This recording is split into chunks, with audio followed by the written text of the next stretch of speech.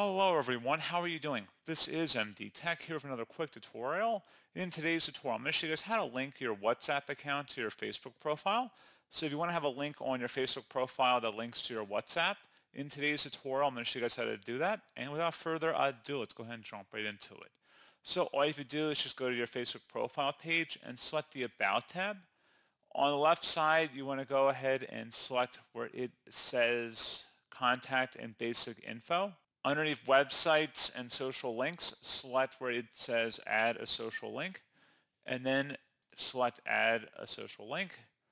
Click on the drop down here, select WhatsApp, type in your WhatsApp username, and then select save. And there you go, guys. Now it's been saved in there, and that's pretty much all you have to do. So pretty straightforward process, guys. And as always, thank you for watching. I do hope I was able to help you out, and I do look forward to catching you all in the next tutorial. Goodbye.